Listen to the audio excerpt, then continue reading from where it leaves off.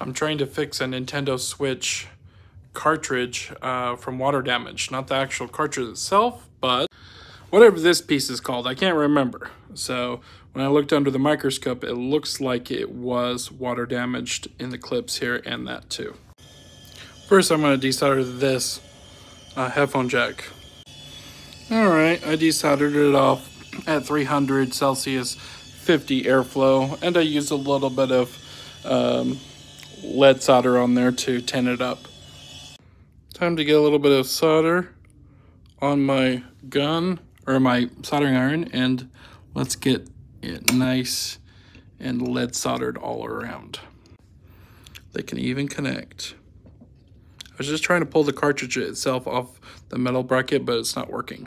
Okay, I'm going to increase the airflow, same temperature though, and then start pulling up on this. And it finally comes off.